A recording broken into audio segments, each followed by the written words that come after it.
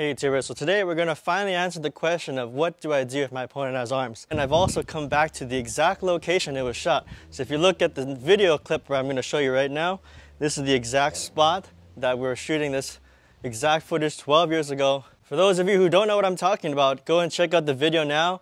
I'll put up in the link in the description down below. It's still got 2.1 million views and still going up.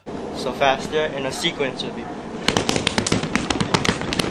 And if you notice, the location has changed quite a bit since the video. If you did see that clip just now you know exactly what I'm talking about in terms of location and why we're doing this video in the first place. So this is just a fun one for you guys to enjoy because now Bob does have arms and we're going to mess them up even more the same way we did in the first video. Except now we've got some cool arms to play with instead of just the torso and the head, all right?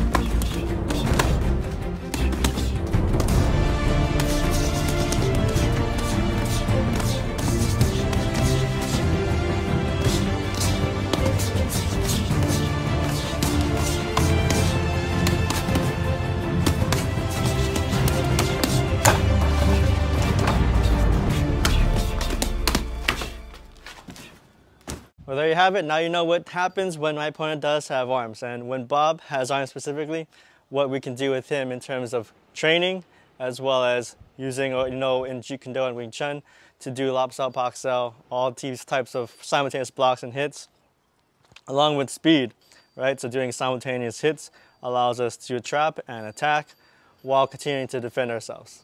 Remember to like, share, subscribe, and I'll see you guys in the next video. Also for members, make sure you check the community tab often because we're going to post more content on there for you guys to subscribe to membership and are paying monthly.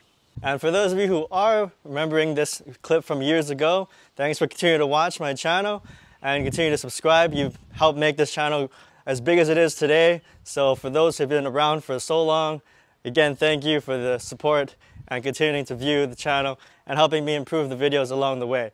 You've seen the channel grow from its ground up and you've been here since the beginning. So thanks a lot. I'll see you guys soon.